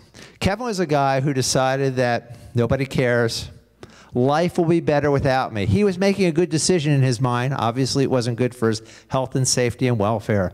He thought the world would be a better place. He felt shameful. And we always need to say to our young people, whatever you do, it's okay.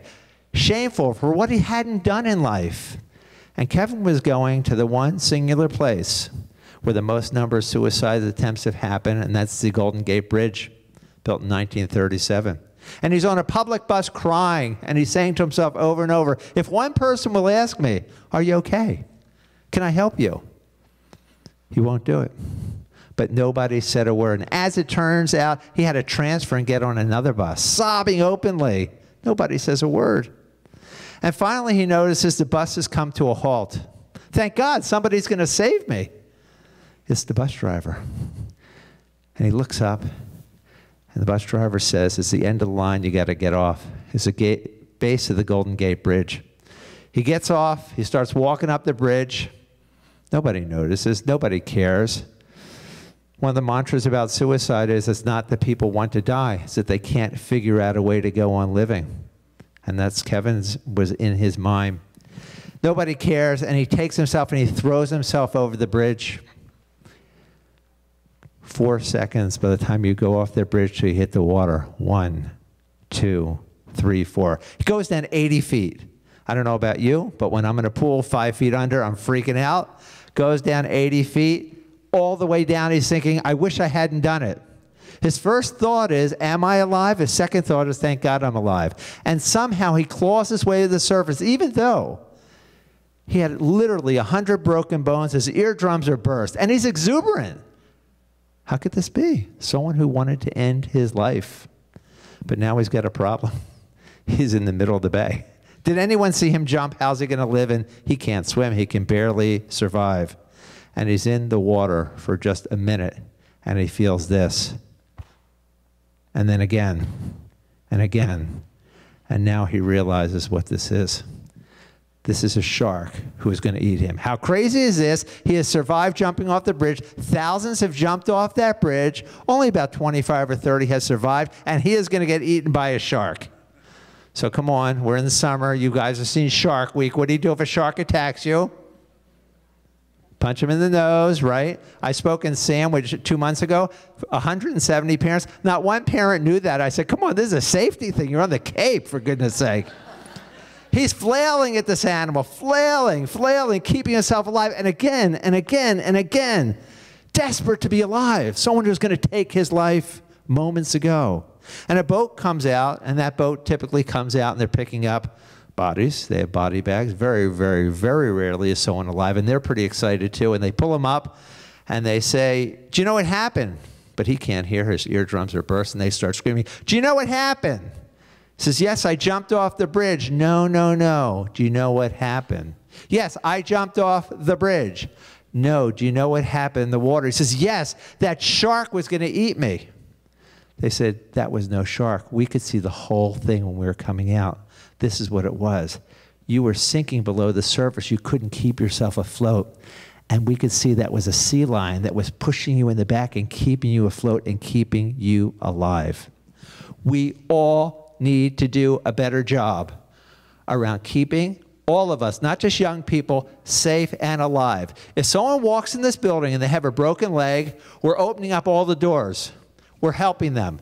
But it takes a lot of courage. If you have anxiety to come into this building or to go into the cafeteria, it takes a lot of courage if you have depression and you've been hospitalized to go back to your school. I want to tell you, the most courageous people I know are people who say they have a problem. We don't do that very well in our culture. And when I've experienced that as a therapist, and I've experienced this with my own son, I can tell you what I said to my son, Jake, and I know why it's emotional for you. It gets very real. I just said, thank you. Thank you for taking the risk. People don't always know how to ask for help. I remember chasing a client out of my office. I told him we had to hospitalize him. He was suicidal. And I finally caught up with him. It was miraculous. This kid was a 10th grader in great shape. I'm kind of an old guy, and I'm a good athlete, but I'm slow. I caught up with him. And when I was talking to my friend Nancy about it afterward, she started to laugh. And I said, what's so funny? She says, you could never have caught him. He wanted to get caught. People don't always know how to ask for help. We have to have eyes on them constantly, and we have to say to them, are you okay? Or you seem unhappy, or how can I help you? And you know what? It is okay. Think about this, and I'm going to conclude. I know I'm over. What? I have 5 minutes. It's great. Okay. So think about this. Someone who needs help, mental health help, it's very hard to find a therapist. It's really hard to find a good therapist. It takes a long, long time. Anyone who's had a child having to do with having mental health challenges will tell you it's really hard to ask for help. And we also know a very significant percentage of people with mental health issues don't get help for a good reason to them. It's not going to make any difference. It's hard to find someone. It costs money, my insurance. It makes sense to them. But I have to tell you something. Think about it this way. If you broke your leg, you wouldn't try to fix it yourself, would you? If you broke your leg, you wouldn't be waiting 6 months, a year, or 8 years for treatment. No. If you have a young person in your life who won't get treatment, do whatever you have to do to bargain with that child to get them into treatment and find a good therapist, because I'll tell you, it can change a life. Okay, so I only got about 2 minutes left. Most of the stuff I wanted to talk about I didn't get to, but that happens. I guess I just want to say 2 quick things. One is that when my son was in high school, and he was involved in all sorts of risky behaviors, it freaked me out. I wasn't a therapist. I was just a dad who didn't know what the hell he was doing. But I knew this. I said, Jake, I'm going to contact all of your friends' parents, and we are going to meet. He was pretty pissed off about it, I got to tell you. He said, why are you doing that, Dad? Why do you have to be a therapist all the time? I said, because you know what? I adore you. And my job as a parent, and your job is to keep your child safe. And my wife and I had these parents in 2 or 3 times a year. Get on the same page about technology. If you're going to the Cape, to your Cape house, I'd like to get an email so I know what's going on. We decided we were not going to have any sleepovers after 8th grade because not a lot of good stuff happened. And this was one of the most protective things we did for my son. At the end of every meeting, my son said, do you have to do this a couple times a year? You're ruining my life. And I said, well, I know it feels that way. He's certainly entitled to that, but I want to tell you, I want to make sure you're here, Jake, and I want to make sure you're safe. And I believe it's one of the most important parenting things I did, to call on the power of other parents. Because if Jake walked into their house and was drinking, I want to know. If Jake walked into that house and was depressed, didn't seem like himself, I want to know. And we've all had this experience. You're going to pick up your kid. It's freezing out. You look like crap. You're in your sweatpants. You call your kid on the phone. Come outside. I'm here. You got to get your tuchus out of that car. You got to meet that parent, and you have to establish some sort of relationship because you need all the parents that you can get to keep your own kids safe. All right. So I didn't talk about technology, but I'm going to give you an assignment. Go home tonight or tomorrow, go on YouTube and type in Amanda Todd, T-O-D-D. It's 8 minutes and 55 seconds. It's in black and white. And this is about a young person who did what every young person should do, make a mistake. But when you make a mistake online, something called object permanence, if you remember that, it stays forever. The last thing I will say is around technology. I love technology. But I can tell you this, it's not very good in terms of everyone's mental health. I'll tell you a story. My wife, when my son turned 25, my wife put a picture of Jake up at 25 and a picture of Jake up at 1. And she put it on her Facebook. We're in bed talking and for about half an hour, and she says to me, I need to check my Facebook. I said, why? She says, I have to see how many likes I have. I said, you're 58 years old. Come on, get over it, you know? Everyone presents an edited version of life on social media. Raise your hand if you know someone on Facebook or Instagram who projects very well, but they're not as happy as they look. Anybody have that? Yeah. But for young people, they're living their life unedited, and that discrepancy is really tough. So I'm going to stop here to just try to get under the limit. Thank you guys for having me here tonight.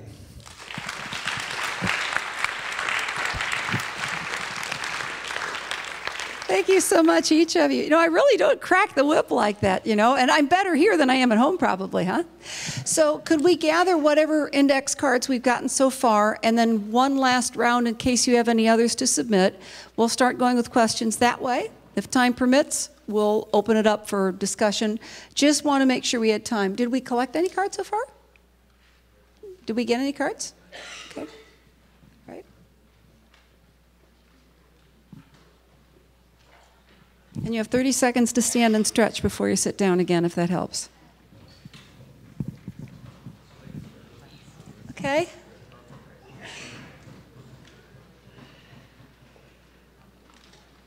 Especially those of us that got up early or worked a whole long day or got in our exercise. It's a long time.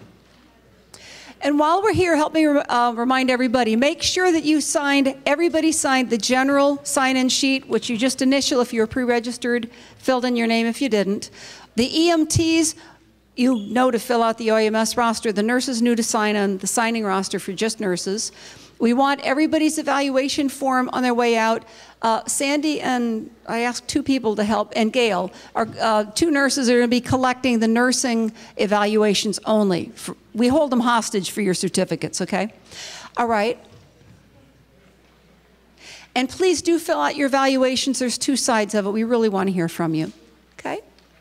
How are we doing? Did we have any that have somebody's name in the top? Any others? Thank you for contributing your questions. You're wearing glasses. Maybe I should have you start.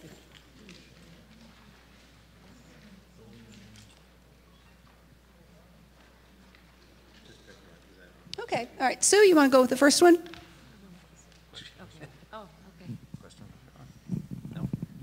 The question, how can local nurses get more involved in the mental health world? And how did living with your sister with bipolar help prepare you to raise your daughter?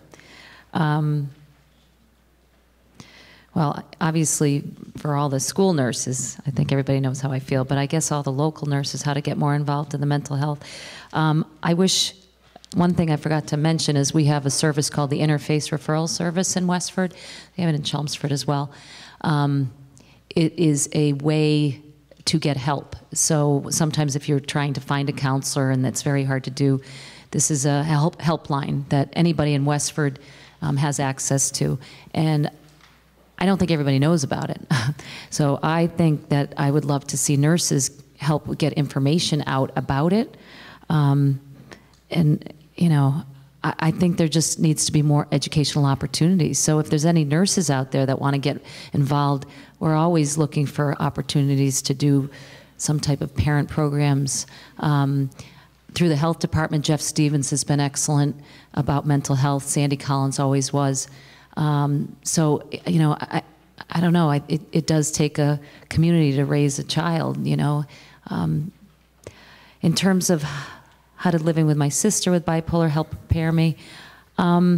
Interestingly, as my sister wasn't diagnosed until she was in her 20s, there were signs, I suppose, beforehand that I didn't know about either. She was a little reckless in college, and you know, again, in hindsight, there was some crazy stuff that went on. But as I said, I think the problem was I didn't handle it well. I felt like she was, like I said, doing things to my mom. So I don't think living with my sister with bipolar helped me prepare how to raise my daughter. I think raising my daughter has helped prepare me to be a better sister. My sister has her master's degree from Harvard, and she's a teacher, so she's doing awesome. Again, our mental illness does not define us. It doesn't. Can I just add, one of the questions, why don't we have classes in schools about anxiety, depression, mindfulness, like we do math and science? And I will tell you that, again, to me, it's we're becoming a little more aware of it, certainly not the way Sue, John, and I wish. And I'm only speak for a second about Chelmsford. So Chelmsford added a second health class as a requirement. So we have all freshmen have to take health, and now we have an advanced health, which is ideally designed to deal a little bit more directly with depression, anxiety, addiction, those type of things.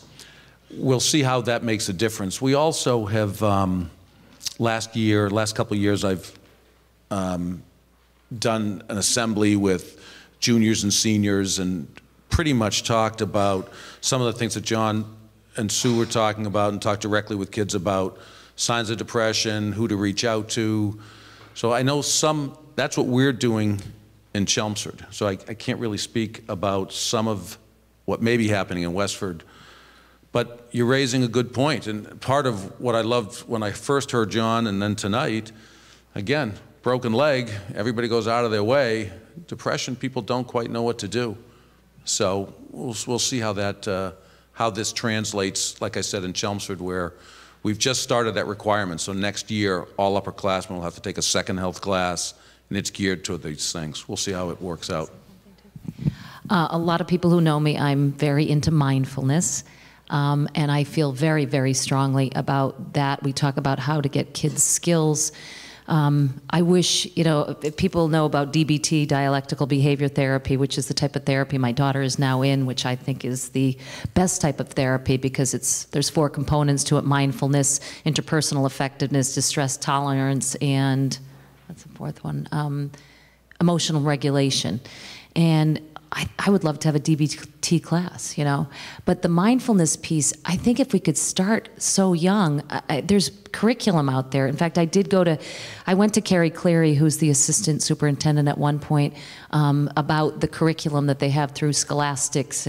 And what was very sad to me was I actually reached out to the people in California who, where the program comes from, and for them to come do professional development, the price was prohibitive, and I was really, really disappointed. But that is something that I just feel stress is part of life. I think sometimes when we focus on grades, homework, etc., again, we're not focusing on the right things. We need to give kids skills. That's what we need to do, and that's what they are lacking. And that's why I'm gung-ho about mindfulness. Sue and I are hogging it from John. Just another one of the questions: how can we get funding and resources for school teachers and students to get mental health education and support? And I find these questions to be so important. And as I've said, I've just been lucky to do 100, 150 talks, and love listening to other people. And so it's never my intent to criticize. We used to, we have these early release days in Chelmsford. So for teachers to get PDPs and nurses and everybody to get training. And 5 years ago, all of these half days became MCAS and curriculum. And I used to present every year to the teachers on depression, on anxiety, recognizing signs, what you can do in the classroom. And so as we hope that things are getting better, and one of the people, how do we break that stigma, we also are facing a system, not just in Chelmsford, where MCAS and all these things start to become more important than the individual and the kid. And unless we change that, we're really barking up the wrong tree. And so you're absolutely right to find ways to get funding. And so we get grants. We're lucky, plug to my sister-in-law, Sue Rosa, we get grants. We try to get grants to do talks. We bring people in, we do talks for kids, and it's just something that's ongoing and has to continue. And it's not near enough. So we are still trying to do it. I presented in Chelmsford again, trying to get us on these early release days to start engaging with teachers again about recognizing these signs. And we'll see what happens.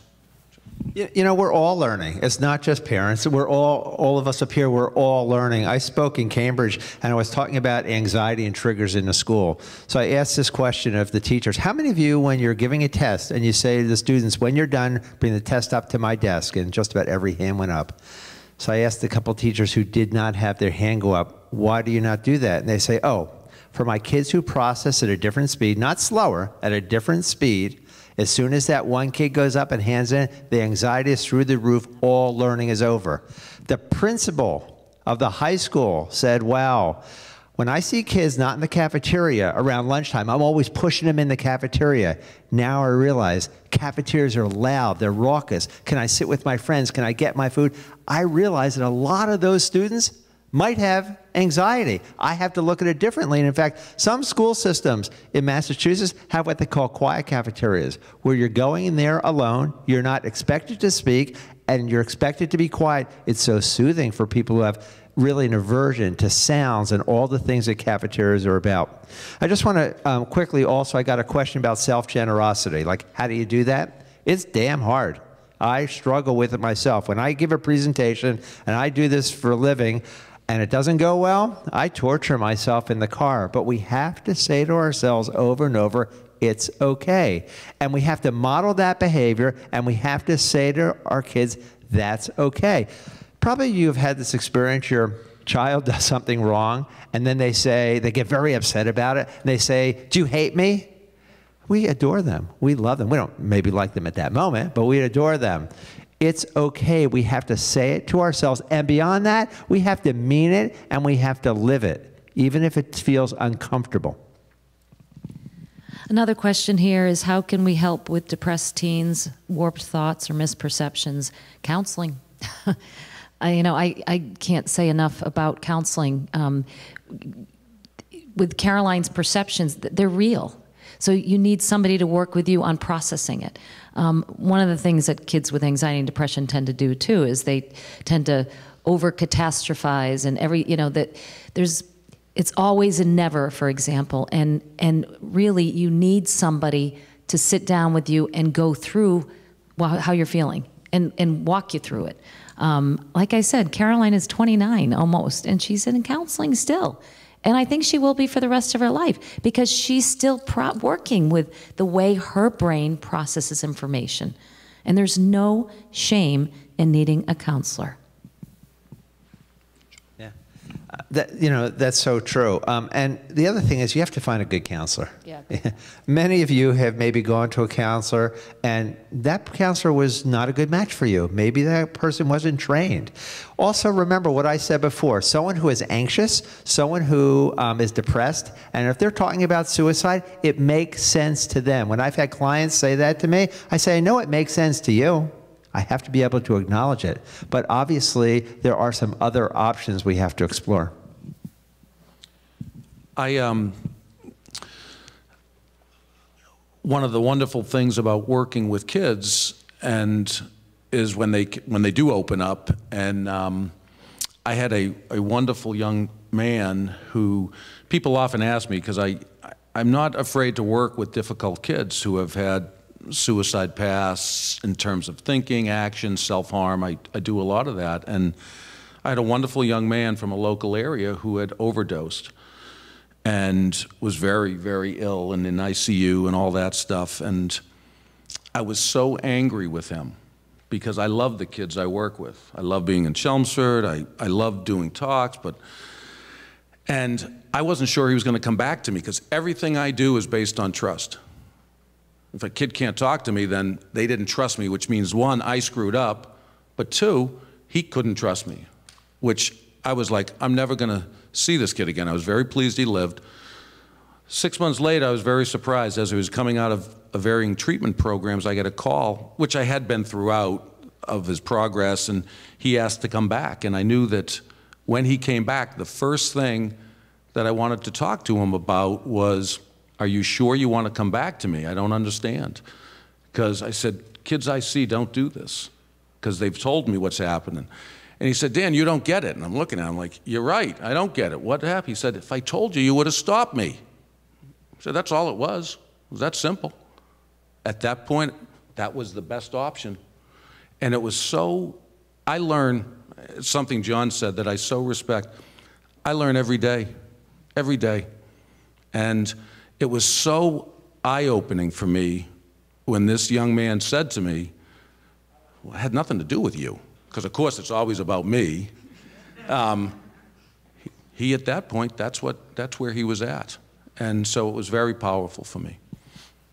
We had a question about addiction to screens and stuff. I want to tell you a story a couple months ago. First of all, when I get into bed, I get on my side of the bed, I'm checking Sports Illustrated, People Magazine, my email, back and forth. My wife is doing the same. We're doing parallel play. So let's first understand it's not just young people, it's all of us. In fact, this has really happened like last year. We're in bed, and I decided I was going to text my wife. She's next to me in bed. And I said, "What you doing?" She says, "I'm in bed." And I say, "With who?" She said, "Some guy." I said, "You might want to fool around." So we're having this whole conversation back and forth. We're all addicted to screens, and we're all making mistakes, not just young people. Anthony Weiner, remember that guy? He made a couple of mistakes. And by the way, he is incarcerated in Massachusetts. Tyler Clemente was a freshman at Rutgers University who decided he was going to have consensual sex with another man. His roommate made a really poor screen decision and filmed and live streamed that to everyone. Tyler Clemente, the shame was unbearable, jumped to his death off the George Washington Bridge. We have to do a better job screen time. I'm going to give you the hint. I do a whole workshop. I hate doing it. It's called The Emotional Consequence of Technology. It's a real downer. But here's one tip I will give you. Sunday night, if you have young people in your house, power up their phone, their iPad, their laptop, and you give it to them and say, guess what? When the juice is out, you're done for the week. Now you have to monitor, because if it's going out and it's 73%, it can't come back at 90%. Let me tell you what happens. I get emails all the time. And by the way, if you ever want to email me with questions, you can just, can you just put up the last slide? You can email me. I return every email I get. Here's what happens the first week. By Tuesday, your kids will run out of juice, and they'll be saying, "You're making it so I'm failing school. It's your fault." By Wednesday of the next week, they'll do a better job. By about the fourth week, they're going to regulate themselves. We have to teach our kids to regulate themselves online, and dopamine is playing a role because it's addictive too. But we need to not take away stuff. We need to teach them how to use it. And if you try that, email me and let me know your first week will be hell. One other question that we got: how do adults, parents of children, talk to them when they're facing the same mental health challenges? And I'm going to let Sue also talk about this, and Jon, but I will tell you that it goes back to something we talked about earlier, which is honesty, trust. It is so important, I believe, when people share their own stories. And so if you as an adult are having a struggle, it's very powerful for kids to hear those struggles, the challenges you faced, what worked, what didn't. I often end up telling parents of kids who won't go to treatment, you go. Model it, show them good behavior, show them that you're going, because Jon's right. We all adore our kids. I told you, I don't have parents coming in saying I hate my kid. I do have them coming in saying I don't like what they're doing. But if you can model those good behaviors, you have a much better chance. And it's just a great way to show them that you're not only doing it for yourself, but you're going to do it for them. I totally agree. I think, though, as an adult, as I said earlier, don't ever say you know what they're going through, because it is different. But I do think we need to share. There has to be more sharing. I'm always amazed, even when I've always talked openly, and I've been fortunate, like I said, because my daughter allowed me to. It's amazing when you start talking about it, how many people will then share their story. Because I call it the dirty little secret. And it's when you do open up to your child or to others, it is helpful. I knew a friend who, her daughter had an eating disorder, and the teacher told her that she did when she was a young girl. That made a huge difference for that young girl. Yeah, I mean, that's really true. It's interesting how the stigma is so great. But raise your hand if you know someone who suffers with anxiety. Look at that. Look at that. It's amazing. Yet there's a stigma about that. And the same would probably be true for depression. So how odd is that? And if you can be courageous, I can tell you, I'm sure many of you felt this way. I felt so moved when Sue spoke. That's so meaningful. It's so compelling. It's so real. One of the reasons why parents don't talk to their kids about drinking and drugging and mental health is they're terrified of what their child is going to ask. And my suggestion is this: obviously be age and stage appropriate, always be honest, but when you tell your child, I suffer with anxiety, you're probably confirming what they've known for a long time. If you say, I suffer with depression, they've kind of known that too. The more you can talk about it, the more over a lifetime they'll be able to talk about it and feel like it's okay to ask for help. This question about the number of, somebody wrote, I have read that the number of suicides increased after Robin Williams' suicide. Has there been an increase since Kate Spade and Anthony Bourdain, and how do we prevent it?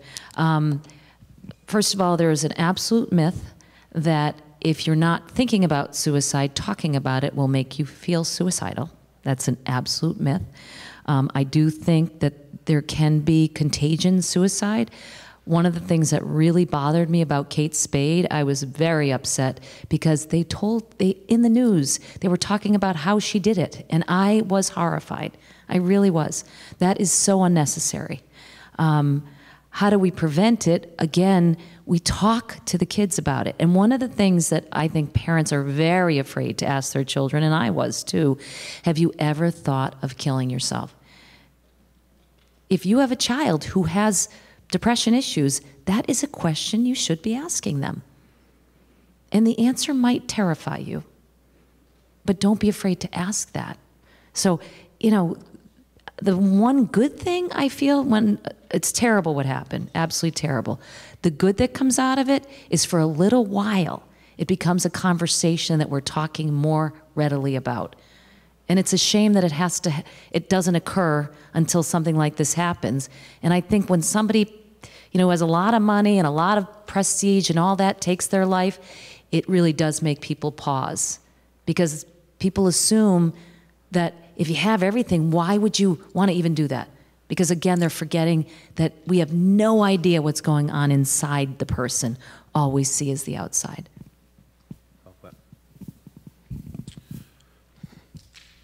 Awesome. Thank you so much. I was so honored to have this powerhouse panel. Thank you.